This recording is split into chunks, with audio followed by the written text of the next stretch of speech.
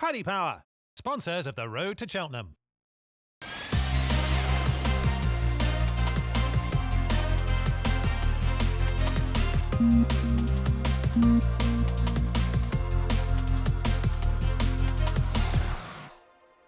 Hello everyone, welcome to the Road to Cheltenham Day 3 wrap for the 2024 Cheltenham Festival. Something a little bit different today. No winner for Willie Mullins. Oh, I don't know what's gone wrong. Gone at the game. Man may get his finger out.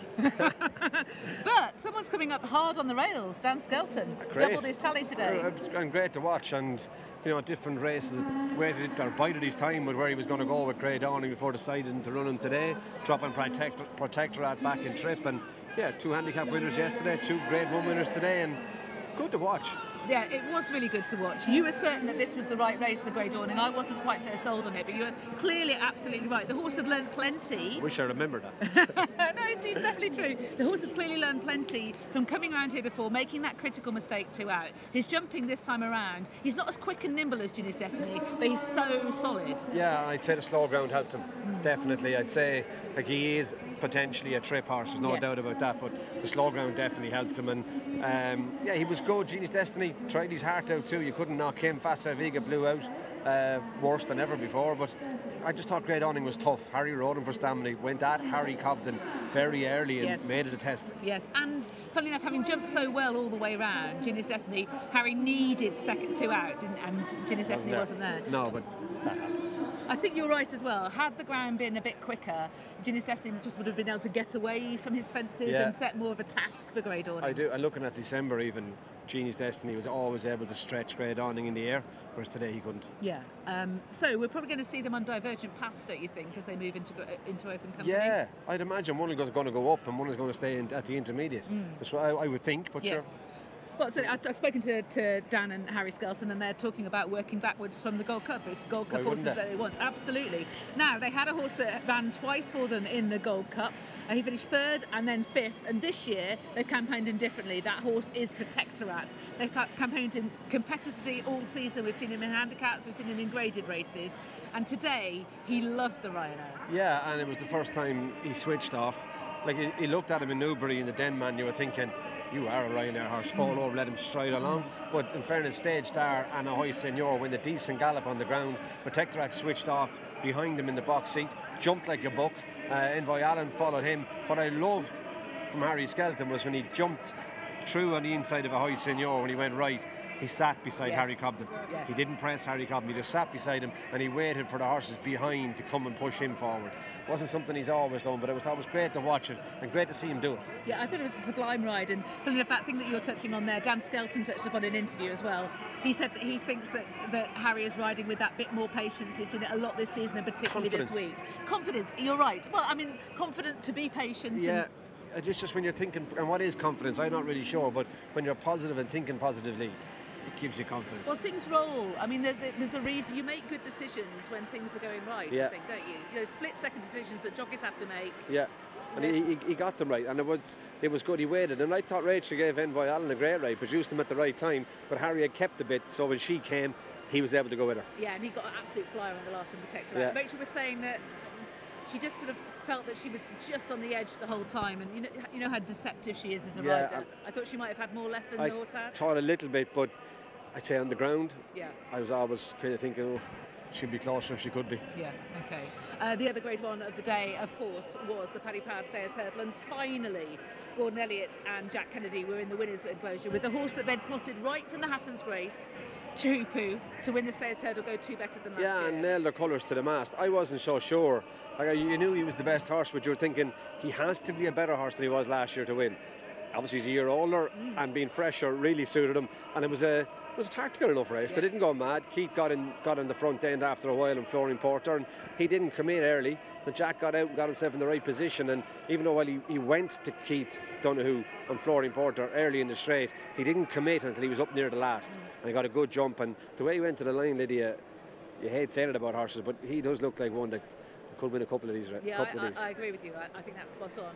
Brian Atchison from Rockpool, the owners, were saying they'll come back hopefully this time next year. It was a crawl, and I think I mean, I don't know how you beat Teahupoo in many ways, because I think he does stay this trip well, particularly now he's the age he is. Also, he's got that turn of foot that we saw in the Hatton's Grace. Yeah, he's a great. That's he's the pace for 2.5, and he has the stamina for this. Yes. I'm not sure if you went really hard.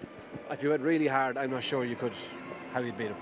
And then Flooring Porter, the dual previous winner, ran really well, went down Ran on a his blinder. shield. Yeah, great call, and home by the lead with a pair of blinkers. Yes. Was completely rejuvenated. Yes, and Buddy won after being Yes. not very well over Christmas. Yeah. Ran really well in form. Yeah, and he franked last year's Martin Pipe form. Aroko probably needed the run. I wouldn't give up with him yet. He looked good in the paddock, actually, in terms of well-being. I thought he looked really good. The veterans in the Stayers hurdle didn't really make much impact, and afterwards Emma Lavelle and Andrew Gemmell made the decision to retire Paisley Park. So one of the cult heroes, one of the horses that people who follow jump racing have loved for so many seasons, is bowed out. Yeah, and look what a great horse he was. I mean, what the fun that they had with him and the fun that he gave a lot of racecourses too. Wonderful horse, and great to see him bow out in one beat.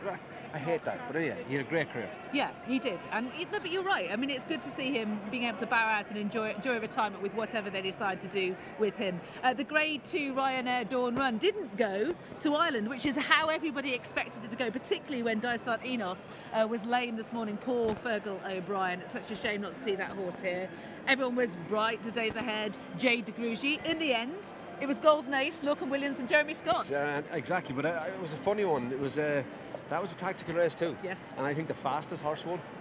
Yeah, and Brighter Days Ahead was just over racing, wasn't she? Yeah, it was tactical. And that's what you get. But I thought Lorcan Williams gave her a great ride. Brilliant for Jeremy Scott as well. I did read it somewhere last week, I think. Did I? The connections or Jeremy? They really believed in her. Oh yeah, they had it big time. Yeah, absolutely. Yeah, and why not? Dasher Drasher had done them proud in the previous race, but yeah, she was good, and that's the second win of the festival for Lorcan Williams. His first coming, of course, when amateurs weren't allowed to ride in the Fox Hunters, and he rode Porlock Bay. Yes, I wouldn't have got that if I was here for a long time. Well, I had to look it up. I'm going to be completely honest. Jack Kennedy still believes in Brighter Days Ahead. Yeah, I would think so too. Yeah. Definitely dropping down in trip, and then lack of a strong gallop. Yeah, definitely was the undoing of her. Yeah, okay. So I should have mentioned about Protektorat, of course, the owners, Jed Mason, Sir Alex Ferguson, John Hales and Lisa Hales, because they had a double here today. First festival winners for Alex Ferguson as well. Monmiral set them up for Protektorat with that win in the Pertemps. First time headgear, Harry Cobden on board for Paul Nicholls. This is a horse that was a Grade 1 winning hurdler as a juvenile. He was, and it completely lost his way. I think it was John Hales might have said it after that. He's not a chaser, he hated fences. He looked slow here in the Paddy Power back in November, but he was rejuvenated. Thought he got a wonderful ride. Yeah, he did, didn't he? And interestingly, Freddie Gingle had said last time, actually, I think you need to put a pair of blinkers on him, so Harry went in and thanked him for that as well. Yeah, and he looked fair play, but I thought he gave him a wonderful ride. Took his time, patient, lost an iron at the last, and even had the confidence to put his hand down, put his foot back in, and then go about winning the rest. Yeah. It was a football-themed Thursday because Harry Redknapp was in the winners' enclosure after the Trusted Trader plate with Shake 'em Up Harry for Ben Pauling and Ben Jones, the first festival winner for Ben Jones and for Harry Redknapp. Jumped like a buck, an absolute buck. Pinged the last two fences when he needed them. Got a bit lonely in front end, wandered a bit left, no, a bit right. But great win, but positively ridden, always in a good position and jumped.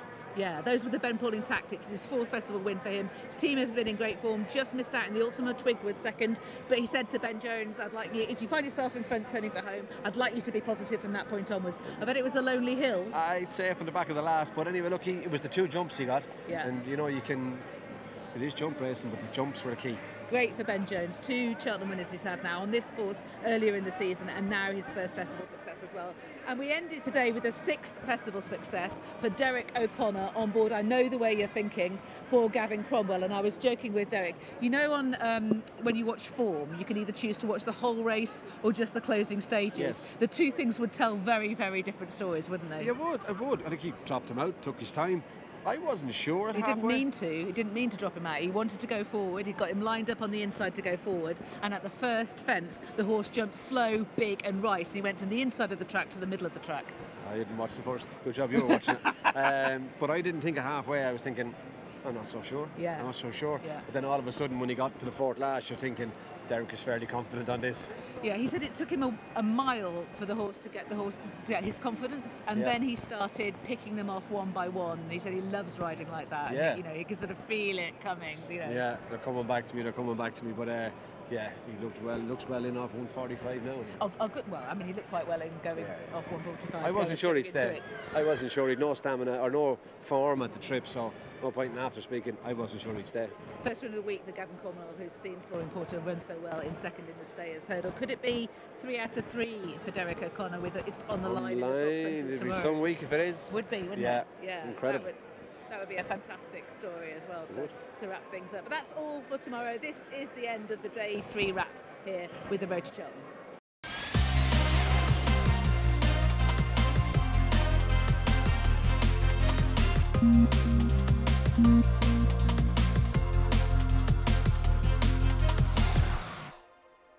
Paddy Power, sponsors of the Road to Cheltenham. Watch live racing now on racingtv.com.